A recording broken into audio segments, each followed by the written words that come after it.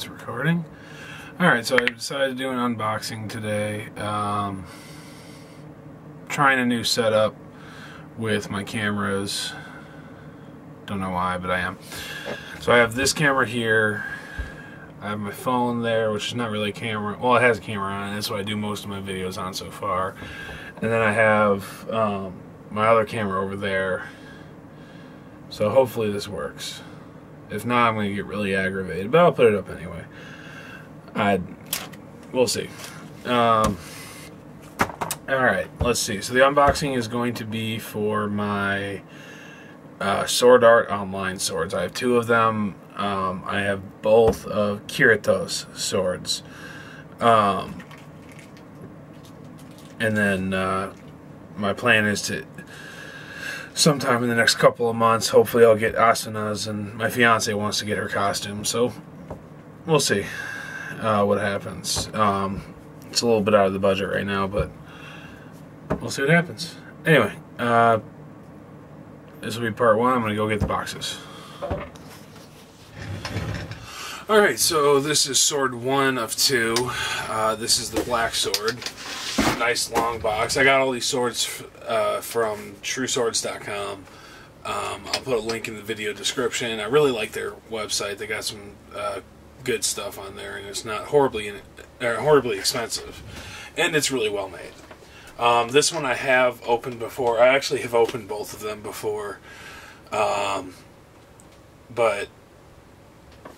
I packed them back up because I'm moving and I haven't. I don't want to have everything laid out. You know, been packing everything up. Anyway, so originally when this was packaged, the sword itself was wrapped in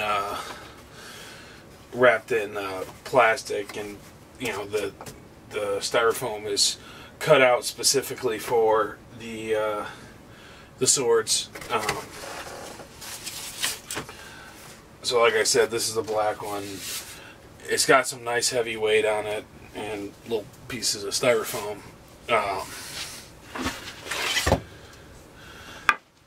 Nice and tall, nice and long. It's got the little cross on the blade. So it's a nice sword. I like it.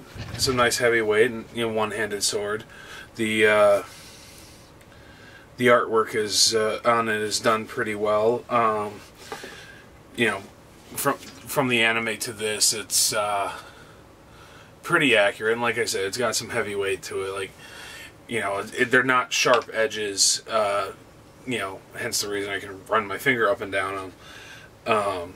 They're not sharp edges at all. It is quite pointy. So, you know, if you wanted to stab someone, it would work. But yeah, if you hit someone with this, they would feel it. It's you know, easily 10 pounds. But you can see on it the artwork on the hilt is not the greatest, not the most accurate, but it, you know, it looks good. And I'm gonna have, you know, these on a mount above my bed, actually. Maybe not the safest place to put them, but that's the plan, and I'll figure out a way to mount them so they stay in there pretty well. And then the sheath, it's a kind of a cardboard plastic sheath. It's got these fake little straps on them that they slide up and down, and you could probably hook them onto something. I don't know if they'd hold much weight, but you know, they work. And these sheaths are made to go to each sword. So each sword has its own sheath. So this one's for the black sword, and I don't. It's been a while since I watched Sword Art, so I don't exactly remember what the name of this sword is, because there is actually a real name. So I will set that here. Hopefully I don't break anything, and then I will get the other sword. Alright, sword number 2. this is the first sword was the sword that he got from defeating a monster or something like that. This is the sword that he had crafted. He went on some adventure with that one blacksmith, and to get the I think it was a crystal dragon turd was what it was, something like that. So he had, you know, he had her craft the sword, and it turned out, you know, really well in the anime. It works really well for him, and then in here it looks really good. And again, same type of packaging. It's they got the styrofoam, and this one still is wrapped in the plastic. I put it back in the plastic because I didn't want to leave it out to get all the styrofoam on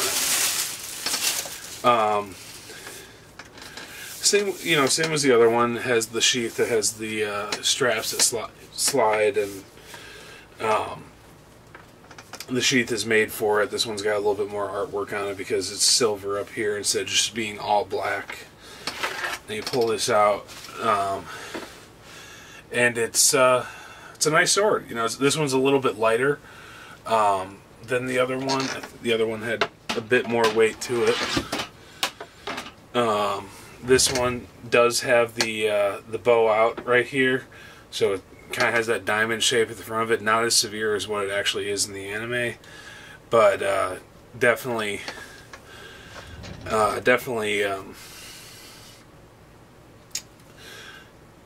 You can definitely see it there. The one thing I did notice on this one is that it's not exactly put together 100% well. Like, this hilt comes off, you know, it's supposed to be glued on there, and, you know, it didn't take me much to actually knock it off, so I might, you know, throw some hot glue on that and put that back on. Other than that, you know, it's pretty well made sword. Some of the other artwork I noticed was wrong on it. Like, it has the this little dot right here on the hilt is supposed to be blue. I think I might just get some paint and fix that myself. But other than that, you know, same as the other one. It's quite pointy. You know, it seems like it's the right size. They're supposed to be one-handed swords, so, you know, like, I can't fit two hands on there quite, you know, very comfortably. And I think before I put these away, I'm going to try to put that hot glue on this. That really is going to bother me if it doesn't stay on there. Looks like the handles are made out of wood. You know, but it's, you know, it's a nice sword. I like it, and they look really good together. Let's grab the other one.